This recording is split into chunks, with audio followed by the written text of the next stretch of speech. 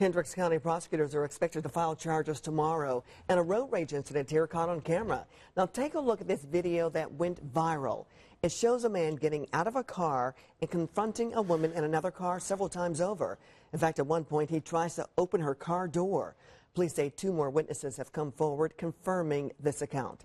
Now they're asking prosecutors to charge this man in the video here with several misdemeanors, including intimidation, obstructing traffic, and attempted unauthorized entry.